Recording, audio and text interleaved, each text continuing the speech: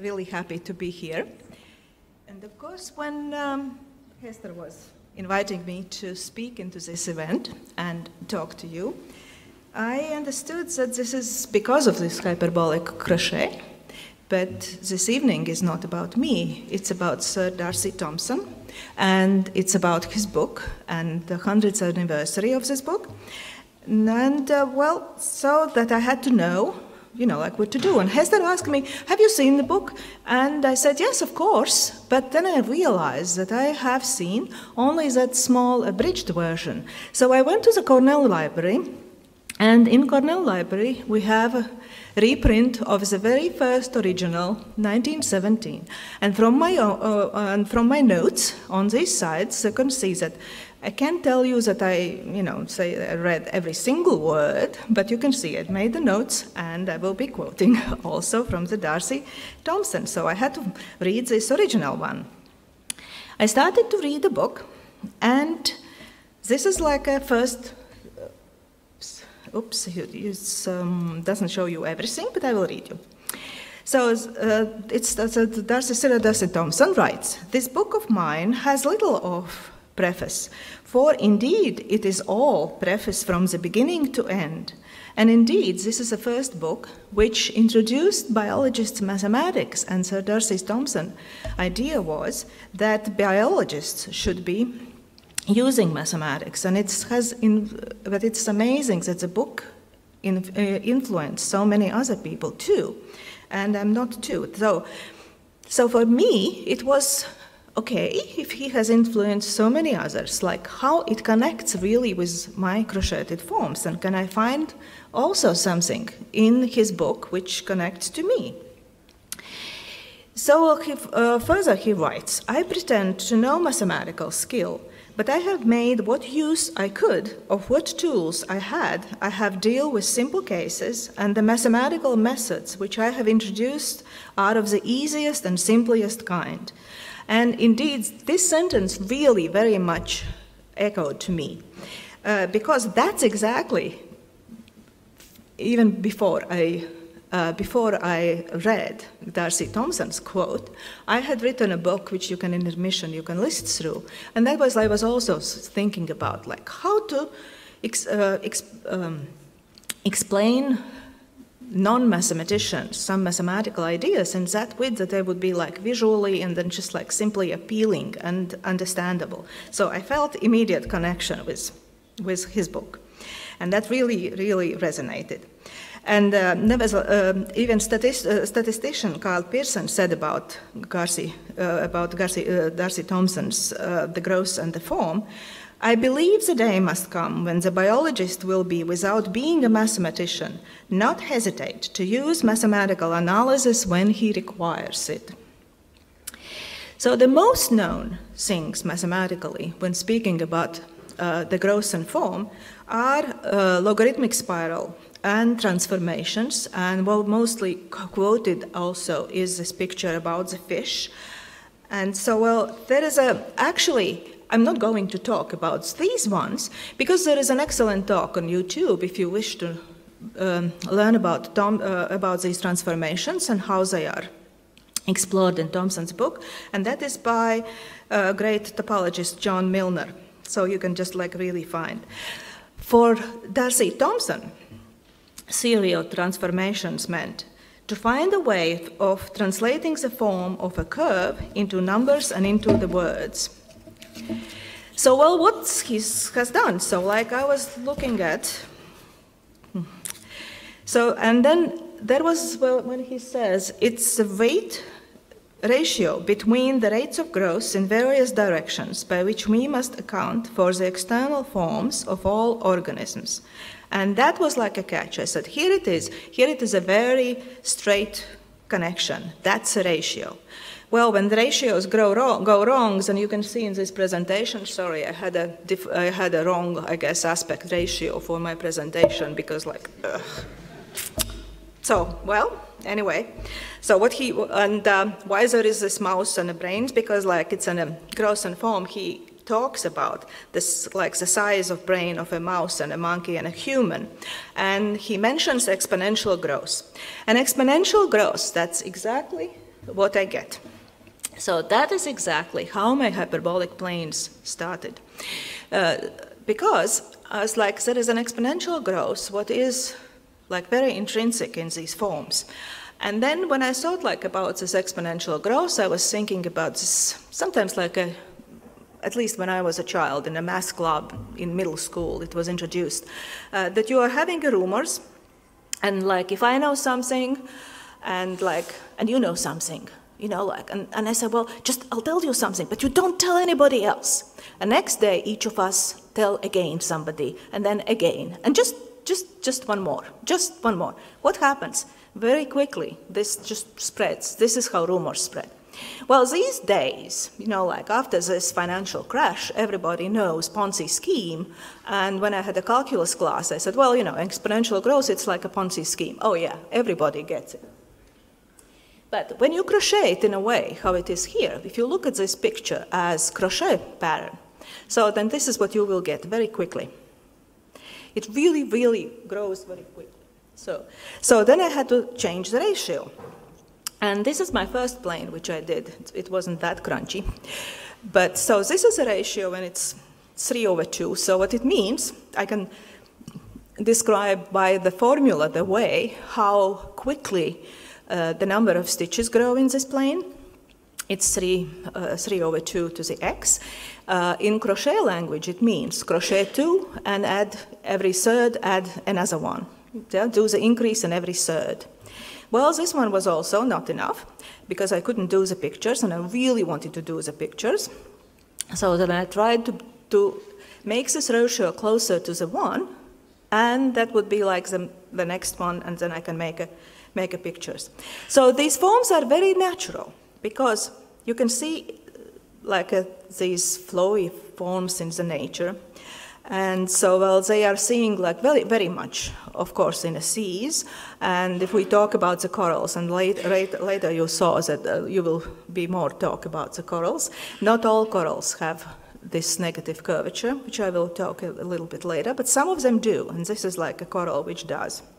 There are some other forms which are also can be described, and you see them and you can crochet them also. And that's every time crocheting, I'm using this exponential growth to replicate them. So can we see these granulated forms in Darcy Thompson's book? Yes, we can. Yes, so well, we can see these wavy, curvy, granulated forms. And how the author of the growth in the form explains the differences between their appearance. And here comes again, the thing which I found was that's a curvature. And the curvature is what really, really differentiates. You see there is on page 216, that's the first one where he mentions the curvature and talks about the tension on the curved surface. Then, further he talks about positive and negative curvature of the minimal surfaces, and also about the wrinkling and pleated and patterns, and obviously means negative curvature.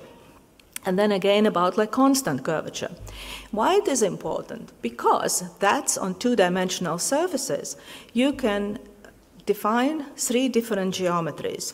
If we are having a zero curvature, or we say that everything is plane, like a floor on which we are standing, yeah? So there is zero curvature. So that's a plane, and that's the one which is very much known. If we are having a constant positive curvature, it will always close, and we will get a sphere, and spheres with a different radii. And of course, there can be a negative curvature. Well, this is a negative curvature which we are seeing, yeah? So then we are like, for example, hyperboloid, but it's not constant. So in this picture, when it's constant, negative curvature in every direction, so that's when we are getting hyperbolic. And that's when we are getting hyperbolic plane. And well, we don't really in the nature seeing this negative curvature that it's constant. It's usually, it's changing, and then it gets very, very much granulated and changes. So well, I mentioned already these minimal surfaces, and in a book I found extensive discussion about the minimal surfaces. And one of the particularly interesting surfaces mentioned is catenoid. And these are like exactly, so these are the pictures exactly from a book where Darcy Thompson was mentioning catenoid. And that's a nice surface with a negative curvature. I was surprised that in this book is no mention about the minimal surface, which is closely connected with a catenoid, and that would be a helicoid, because they both sort of like morph into each other. I have a simply computerized one.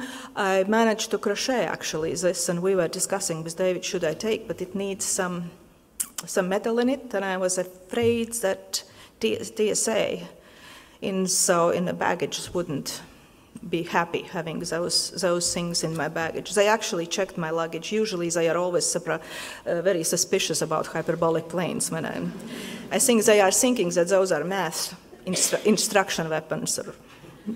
So it's, I had once also like a workshop to show at these, where they are checking your luggage. I had to show what to do with them. So, so I didn't find this, even I had a feeling that Sir Darcy Thompson had a good background in like differential geometry, and that would be like a main thing we talk about in differential geometry. But then I had to remember that even the DNA was first isolated in 1869. Its molecular structure of double helix was identified only in 1953, and that is 5 years after Sir Darcy Thompson's death, after he died. So the other thing which I found in this book, and that surprised me, is that there is a lot of talk about the geodesics. And then what are the geodesics? Geodesics are, well, if we are talking about straight lines on a plane, then when we are having a curved surfaces, we are no more talking about straight lines of them, but then we are calling them geodesics. And so essentially when I was crocheting these hyperbolic planes, this is one of the pictures which I really wanted to make. That was my purpose to crocheting. Because the story is that when I was an undergraduate and I was studying hyperbolic geometry, I learned that in hyperbolic geometry you can have a point outside the line, and then when you are having intersecting lines, so they can intersect mutually, but they will be all parallel to this one given line. But somehow I couldn't really deeply understand that. What does it mean? And when I was asking instructors, she got very angry at me, and she said, you just have to imagine. Well, how can I imagine something that I don't know what to imagine? And so also I needed this picture, so then I crocheted it, and again I can show you, like I have the feelings here.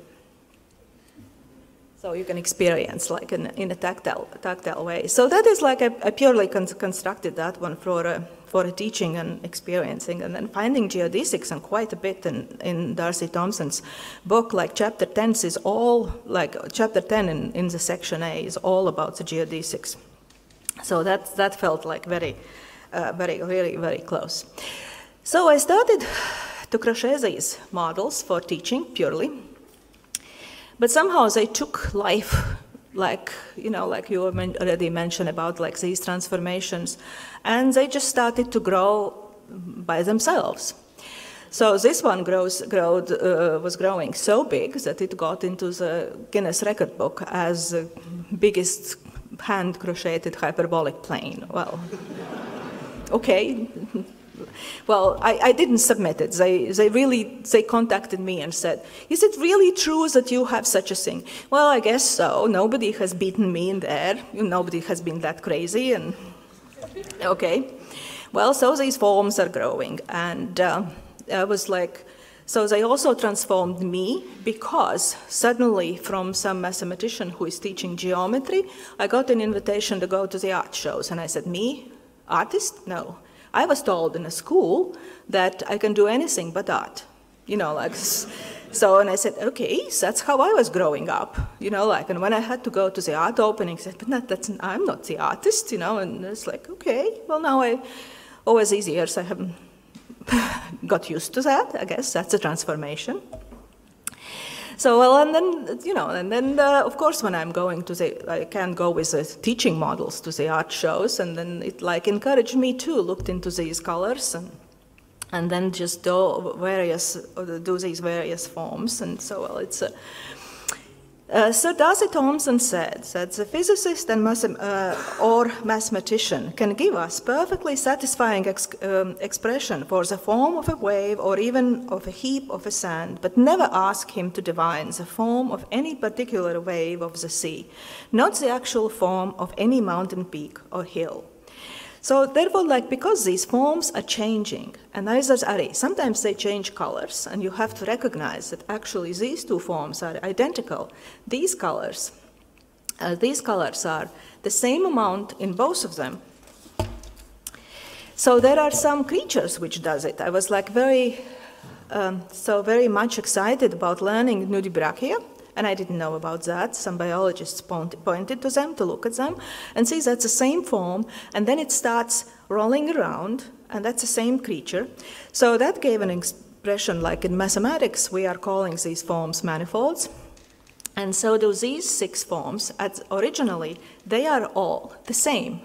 They are same looking like the ones I showed you before, except then we can have these forms and they are so that they are morphing, yeah, and then like doing them. So we can go even further and make like these knots and add something, and then which the shape among them is, that's also a hyperbolic plane. So Darcy Thompson concluded his book saying that I am no skilled mathematician. I have had a little need to confess, but something of the use and beauty of mathematics, I think, I am able to understand. For the harmony of the world is made manifest in form and number, and the heart and soul and all the poetry of natural philosophy are embodied in the concept of mathematical beauty. Moreover, the perfection of mathematical beauty is such that whatsoever is most beautiful and regular is also found to be most useful and excellent. 20 years ago, I crocheted my first little plane, and I never imagined how this concept will grow. And so there is a piece which is an example of this growth, because it was picked up, this idea, by many, many people in the world, and in different ways, and it continued differently. And a part of it was sent to me by the women who were crocheting it in Sicily, in Palermo, and, well, it's actually in many parts in Italy. And then I added my own things, and now this piece is going back to Palermo, because on Monday we are flying to Palermo, and so therefore I'm calling this one Homage to Form and Growth.